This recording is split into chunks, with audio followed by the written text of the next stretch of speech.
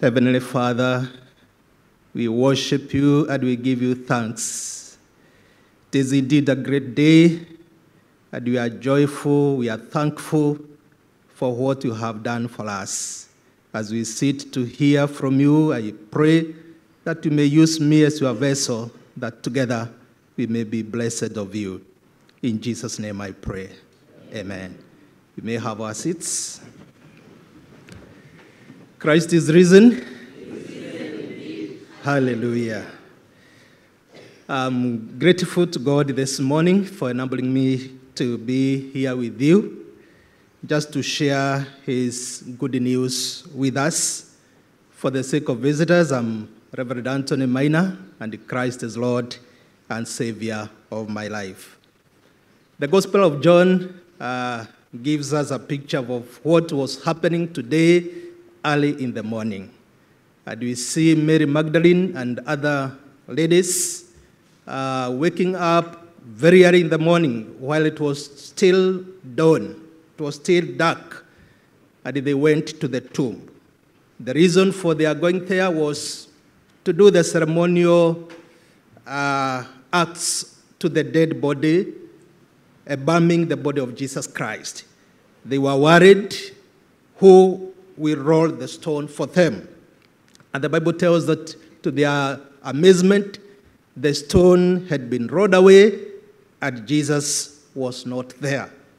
Mary goes back to the disciples and shares with them what she had seen. To her thinking, somebody must have taken Jesus away from the tomb. We see Peter and the other disciple whom Jesus loved most now running to the tomb. And we are told that the disciple outran Peter.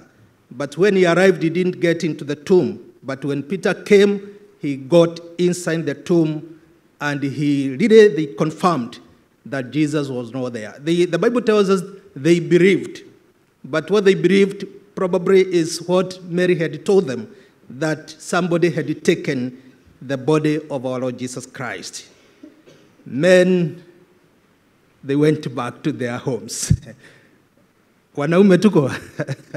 Men quickly left and went back, but we see Mary stayed there put, crying and asking, what am I going to do? Remember, this is the Mary who had been healed. She was demon-possessed, and Jesus had healed her of that sickness. And while she was there in anguish, then the angels appeared to her, and as she was conversing without knowing whether it was Jesus, then when Jesus calls her name, she quickly remembered the voice of Jesus, and she called Jesus Rabboni, teacher. And Jesus did not allow her to touch him because he had not ascended to the Father. And Jesus tells her, go and tell the disciples that I am risen and will meet in Galilee. That's the short story from the Gospel of John as it was read to us. And this leads me to my topic today, the resurrection power of Christ. The resurrection power of Christ. I'll be also uniting that Gospel with Philippians chapter 3, verse 10. I want us to think about the importance of the resurrection power of our Lord Jesus Christ. There is a purpose for which Christ rose from the dead. And this purpose is for all of us to know that there is power available to us through the resurrection of our Lord Jesus Christ. There is power that has been provided. It is available for all of us that we may be able to live a resurrected life. In Ephesians 3:10, Paul says, I want to know Christ. I want to know the power of resurrection. This is our desire. This should be our desire, that we know Christ and know the power of resurrection. Jeremiah chapter 9, verse 23 and 24 records that knowing God is more important than anything else. And Jeremiah quotes the worldly wisdom, the strength, and the riches. Humanly, we tend to admire the bright people. We tend to admire the knowledgeable, the intelligent.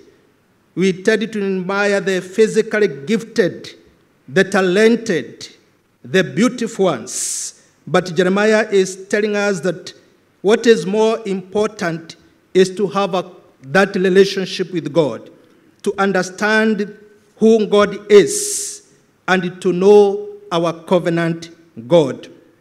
It's better than anything else. Jesus himself quotes Jeremiah when we read John 17, 17 verse 3, when he prayed for his disciples. And Jesus says, "Now this is eternal life, that they may know you, the only true God, and Jesus Christ whom you have sent." Eternal life is knowing God and knowing our Lord Jesus Christ. On Good Friday, we were taught a lot of things here, and we did want to thank God for Reverend John, because he spoke to us extensively on the Word of God. And we learned that Jesus had to die so that we may have Easter today. Without the death of Jesus Christ, we wouldn't be celebrating Easter. And this reminds us that sometimes we have to go through difficulties. And once we are out of those difficult moments, we are able to celebrate our Lord Jesus Christ. So Christianity is not based on abstract principles. Christianity is a relationship with the living Savior. As we can know, a Savior who wants to empower us, a Savior who wants to transform our lives into his likeness. That's why we are talking about the resurrection power. We need to accept to be transformed. Jesus' desire is that we experience this power of his resurrection. In Ephesians chapter 1, verse 19 to 20, the Bible says, "I pray that you will begin to understand how incredibly great his power is to help those who believe in him." In John 14, 12 to 14, Jesus says, "Verily, verily, I say to you, if you believe in me, you will do the things that I've been doing, and even greater than this." So Jesus wants believers to have that power, to experience the power. He is sharing with us his power so that we can be able to do the works that he did. And as John says, even greater than the works that he did. It is that same mighty power that raised Christ from the dead and seated him in the place of honor at God's right hand in heaven. When Paul is speaking to us in Romans, not in Romans, he speaks to us from what I said earlier, that is Philippians 3:10. Paul is using the word dunamis for power, which is a Greek word. And this is what means dynamite. Dynamite is something that can explode, has a power to explode. And this is the power that Paul is talking about. It's the supernatural power. It is the divine power. It is not the ordinary power. Jesus Christ's desire is to share with us the resurrection power, that we may live a resurrected life, is a life that is full of supernatural power, a life that is full of divine power. So God wants to give us power. God wants to share with us his supernatural power that can change our lives. The same power that raised Jesus Christ from the dead 2,000 years ago is available to us today to transform our weaknesses, to transform our low status, and to give us strength. It doesn't matter the difficulties that we are going through. Could it be addiction? Could it be anger? Could it be frustration? Could it be failure? But today, as we celebrate the resurrection of our Lord Jesus Christ, God is assuring us that as he overcame, we too are more than conquerors. As Christians, we believe without doubt that Jesus arose from the dead. But how impactful is that belief in us? How is it impacting our life? What difference is this resurrection? As we say today, he is risen. Is it making an impact in our lives? Are we a beacon of hope to the world today? That is the desire of our Lord Jesus Christ, that we may have that power. We may be the light of the world. In John chapter 11, verses 25, we read about the story of Lazarus. And here we see Jesus conversing with the family, the Mary and Martha. And they were very distraught because when Lazarus was sick, they had sent a word to Jesus that Jesus, your friend, is sick. And they believed that Jesus would come quickly and heal Lazarus. But Jesus did what was not expected. He delayed for 4 days. And they were mocked by people. Where is your friend? Now your brother has died. You called for this friend. He has healed others. He is taking care of other people, but he is not concerned about you. And Jesus took 4 days. And when he came to the family, and he met Mary, Mary was crying, and Jesus is telling Mary, yes, your Lazarus will rise again. And she tells Jesus, I know he will rise again during the resurrection. Because many people had told her, many people had comforted her with those words. So she didn't realize that these ones were now coming from Jesus Christ. And Jesus knew that he was going to perform a miracle there and then. Jesus was going to rise up Lazarus.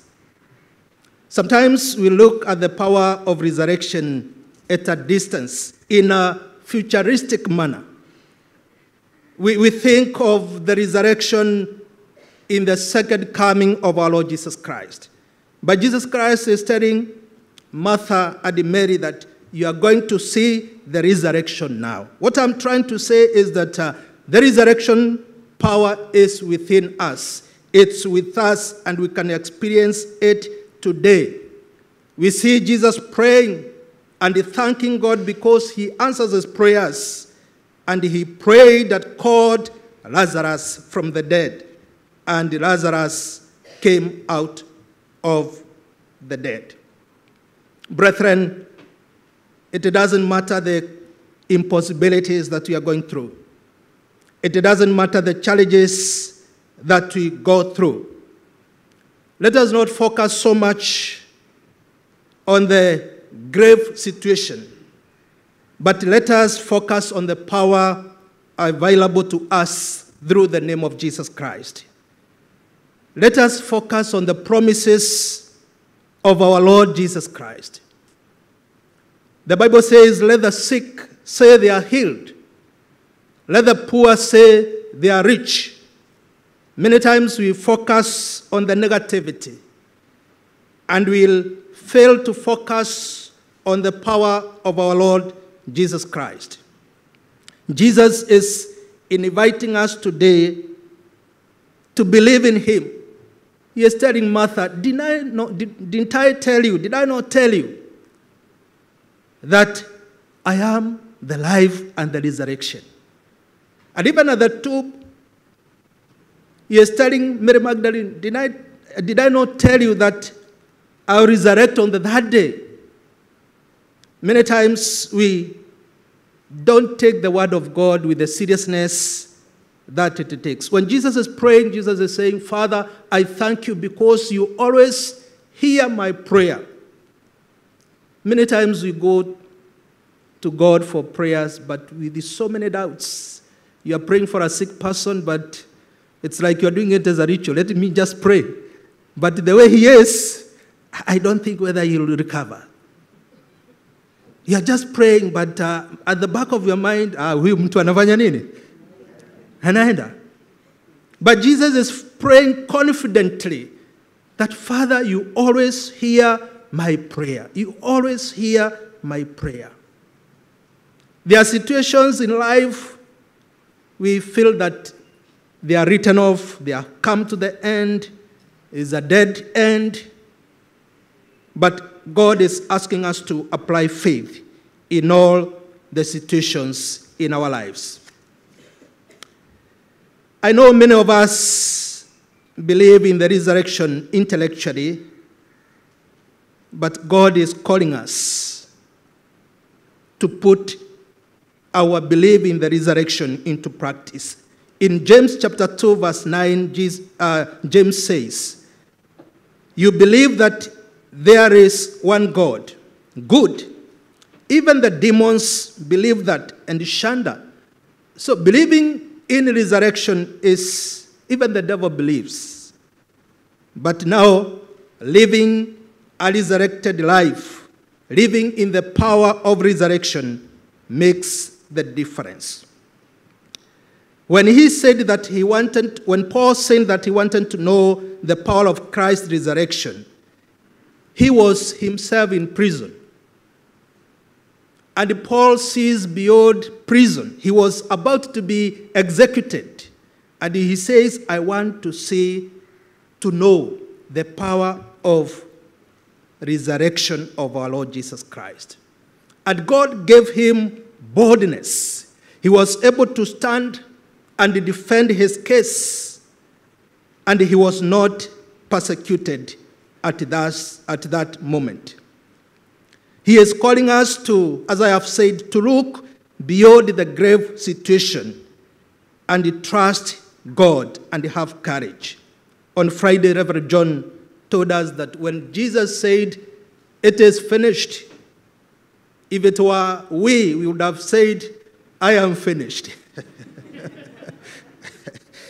But Jesus said, it is finished. He knew the kind of work he had come to accomplish, and he was courageous. No one was taking away his life. He was willingly giving his life. In my short life, and especially in ministry, I have seen desperation of people who have hit the rock bottom, as we always say. Maybe when they lose a job, divorced, rejected, or being despised. The list is endless. And at such moments, somebody feels that he or she has lost the self-worth. Somebody feels shattered. I was reading yesterday's paper at Wango Karori on the Saturday magazine was giving us stories of women who have risen from ashes. They had gone down.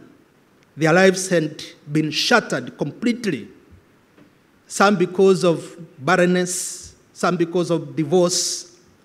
Some are young ladies who got pregnant while in college, and they were not able to manage their lives. Their lives were shattered.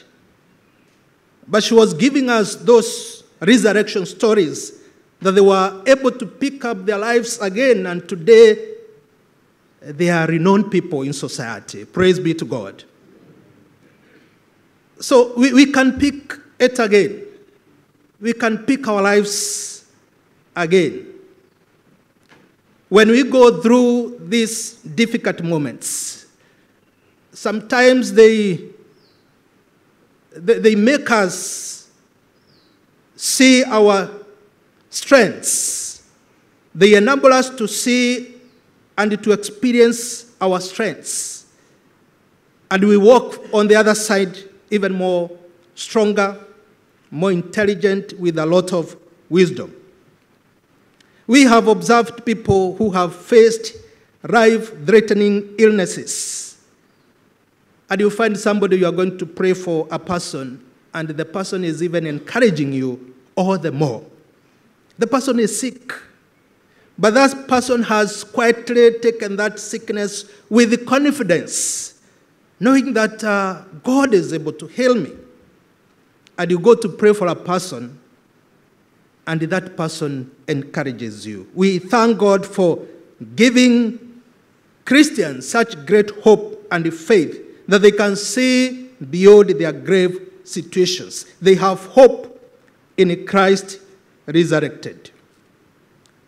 Terminal illnesses is not our end. Sometimes we receive those reports from doctors, and the families are shattered.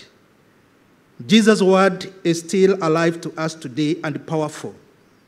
When John the Baptist sent his disciples to Jesus to see and to know whether he was the Messiah, Jesus sent them back and told them, go and tell him, the lepers are healed, the lame walk, the blind receive their sight. Even today, we say our God is the same. Yesterday, today, and forever. He is our healer. He is able to overturn our bad situations. Some life experiences are very shattering. Just want to talk of a divorce as an example. It comes with a lot of pain. It comes with a lot of chaos in the family. But we have seen many who have gone through divorce, though it may take long, but we have seen them come back to life. We have seen people come back to their new life because of believing in the resurrection power of Christ. We need not to give up in life, be it in our businesses, be it in our parenting. We need never to give up, because if Jesus could rise up from the grave, every grave situation in our lives can come back to life. Praise be to God. Brethren, many times we face situations when we feel like the world is caving in and we feel we are helpless. We need always to turn to Christ, who cares for us. God is always ready to hear our prayers. God is always ready to listen to us because he cares for us. I want to end up with a story, because John gave you a story and you are happy about it. I believe you are going to be happy with this one also. It's a true story. In the year 1873,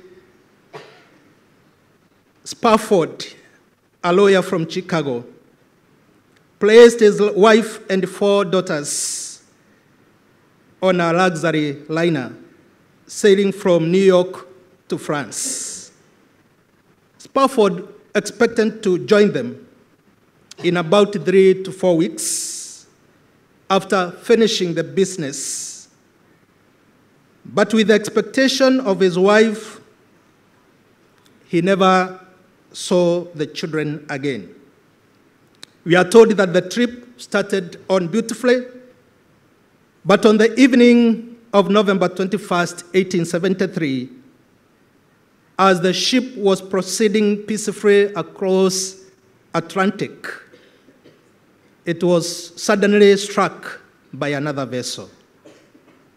And it sank a mere 12 minutes later, with the loss of nearly all those who were on board. On being told that the ship was sinking, Mrs. Spafford knelt with her 4 children and prayed that they might be saved or be willing to die. A very painful prayer indeed. A few minutes later, in that confusion, 3 of her daughters were swept away by the strong waves. And while she stood clutching to the youngest, suddenly she was snatched from her by the strong waves. And at that moment, she became unconscious, only to awake later and find that she was rescued by the sailors from the vessel that had struck the luxury liner. Back in the United States, Spafford was waiting for the news of his family, and at last, 10 days later, it came, and the wife told him that she was saved alone. You could imagine what Spafford went through that night. It was full of anguish. The writer says he walked up and above in the room, all over, rolling himself down the floor. But as time went by,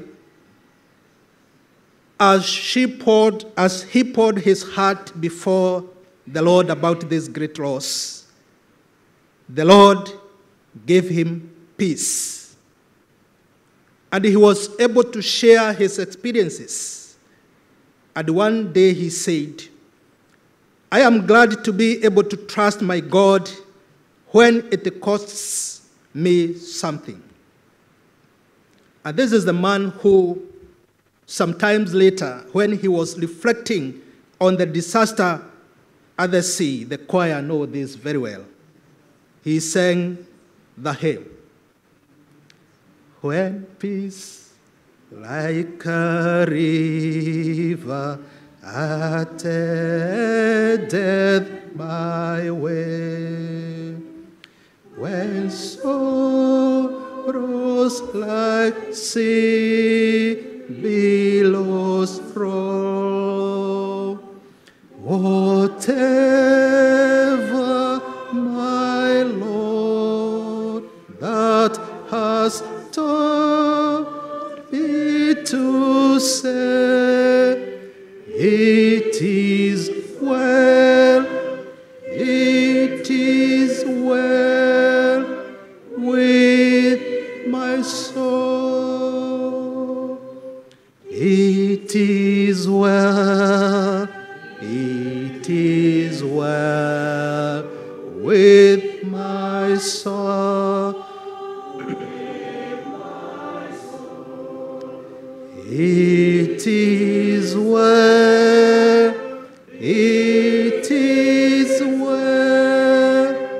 with my soul. Brethren, do not underestimate the resurrection power. The resurrection power centers in the person of our Lord Jesus Christ. He is alive because he lives. And because he lives, we can face tomorrow. Because he lives, all fear is gone. Let us live our lives without being ignorant of our present situations, but more importantly, being alive to the resurrection power within us. The reason Christ is both our future hope and our present strength. He has already given us eternal life. We hereby have the privilege of beginning to live it now, no matter what life we are facing today. In the name of God the Father, of the Son, and of the Holy Spirit. Amen.